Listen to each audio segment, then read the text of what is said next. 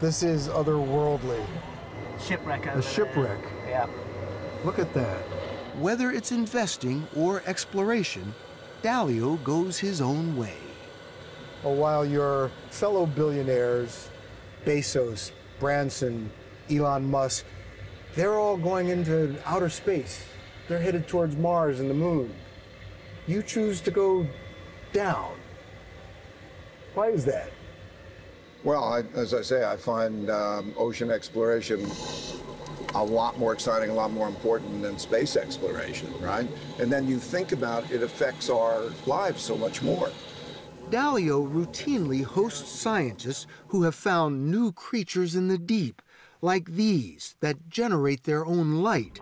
There was also this off the coast of Japan, a live 26-foot-long giant squid. Oh, that's great. We didn't have that kind of luck, but we had plenty of company. So they'll have tiger sharks, bull sharks. What kind is this? That's a Caribbean reef shark. Caribbean reef shark. Yeah. Sharks are beautiful, powerful machines.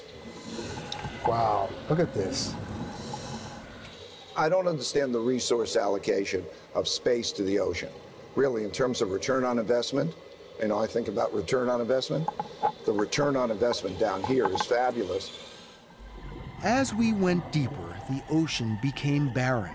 The coral once here was gone, a symptom of nature out of balance, and, Dalio says, a metaphor for what's happened to economic opportunity.